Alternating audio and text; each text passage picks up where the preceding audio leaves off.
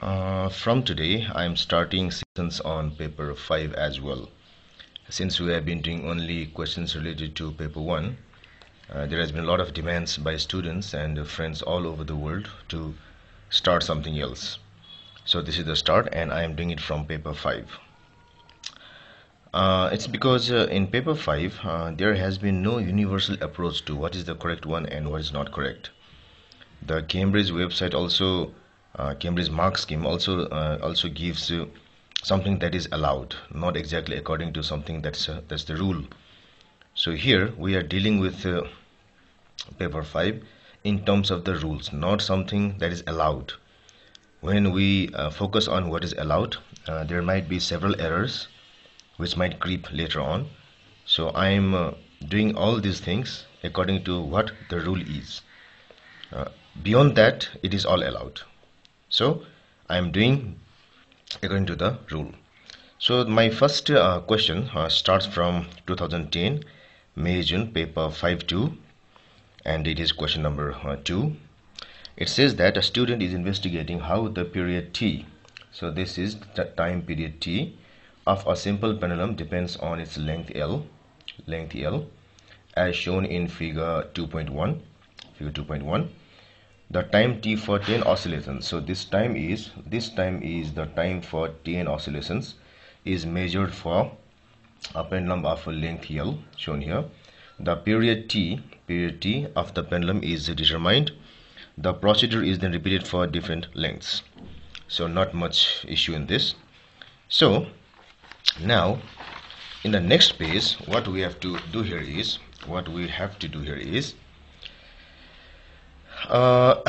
it says it is suggested that T and L are related by the equation, something like this.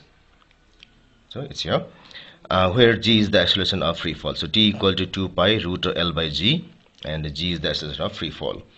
So a graph is plotted of T square on the y-axis. Here we have T, but it says the graph has to have T square on the y-axis against L on the x-axis. So we have to have L on the x-axis.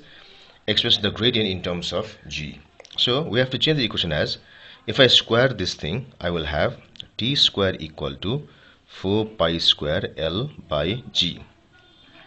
I can write it as 4 pi square by Z then L. So we have drawn T square in the y-axis, we have drawn L in the x-axis, so the remaining quantity should be equal to the slope, which I have written as M. I might write it as M or G, but here it's M. So this is the gradient, and it's equal to 4 pi square by G. So that scores 1 mark. Now we are given several values of small l and t. So t is the period for 10 oscillations. So different values here. And as you can see here, 90.0, that means the device can measure up to 0.1 centimeter. And here we have got 18.9 plus minus 0.1. So this is the sensitivity of the, or least count of the watch that is being used. So calculate and record values of t and t square in figure 2.2. So we have to use t here, t square here. Include the absolute uncertainties in t square. So let's write the headings. So it should be t should be in seconds, and we have t square, it should be in second square. So that scores 1 mark, I suppose. So we have to record the values of t and t square. So let's use t here, and let's use t square here. And in t square you have to use absolute uncertainties. So the value that I can write for t square is determined by the value of the uncertainty. So but in t it's not the case. So in t I can write freely the values. So if I do this, the values will be somewhat like this. It is a time period for 1 oscillation, so this divided by 10 gives this value. So I can just write it like this. So it would be 1.89 plus minus 0.01. It would be 1.79 plus minus 0.01. 1.67 plus minus 0.01. 1.55 plus minus 0.01.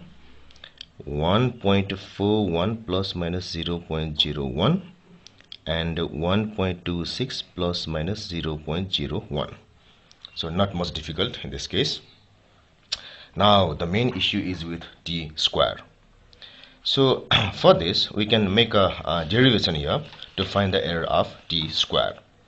So that requires me to use some another copy here. In the exam we have got a blank page, but here we don't have, so that's why I'm using a different copy. So let's calculate the value of error of t square. So here what happens is, so the fractional uncertainty here, delta in t square by t square equal to, it should be equal to 2 delta t by t. So delta in t square by t square should be equal to 2 delta t by t, because it's the rule for the fractional uncertainty, and that gives us delta in t square is equal to 2 delta t by t into t square. So this and this cuts, so what I'll have is, therefore delta in t square is equal to 2t delta t. Now if I do the same for the first, so this is for the first data, I have got delta in t square should be equal to 2 into t is 1.89 into 0.01. so this will give me, if I do the calculations here, 2 into 1.89 into 0.01 equal to, this becomes 0.0378.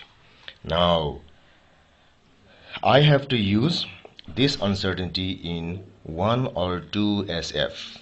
I repeat, 1 or 2 SF. So here what should I do? I'll be using 2 SF. It's because it will give me greater precision in the error bars. For example, if I have that, then I'll have a better value of the worst slope and better value of the worst intercept as well, with more precision. So that's why I am using here 2 SF. The rule is 1 or 2 SF. 1 or 2 SF, not more than that. So I am using 2 SF. And especially that is in the derived quantities, not here. So if you can argue, why don't we have 2 SF here? So it is according to the device that is being used. And here we have the derived quantity, something that is obtained from that. So that's why I am using 2 SF, and something that is to be expressed in the graph. So 2 SF.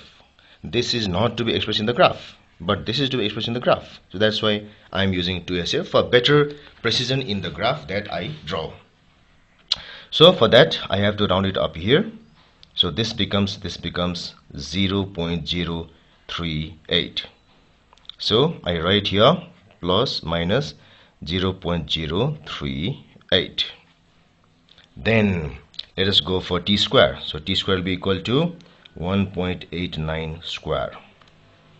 So that is t square is equal to 3.55721. So where should I write up to? So I must write up to that quantity. So let us say the error has started from this decimal, first place, second place. So if I look from here, the error has started from the second place after decimal. So let's look here. We have to write up to, we can write only up to the second place of decimal, and these two quantities have no meaning. So I can write only up to this. So I must have the quantity, it is 3.57. So error starts from the second place after decimal. We have to write the first quantity only up to second place after decimal. This thing cannot measure anything that is here. We are not certain about the values at these places, whether third place, fourth place, or anything else. So that is to be remembered. We can talk about this thing sometime later, but here let us first finish the table.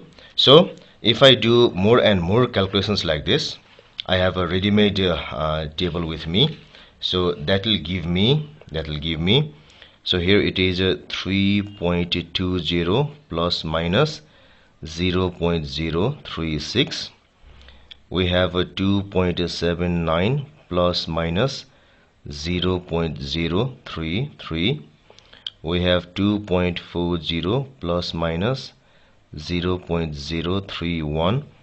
We have 1.99 plus minus 0.022, and we have 1.59 plus minus 0.02. So this is 28. I made a mistake here, and this is 25. So this is the complete table. Now the scoring is somewhat like this. So this score 1 marks, this whole thing scores 1 marks, this scores 1 mark, and this scores 1 mark.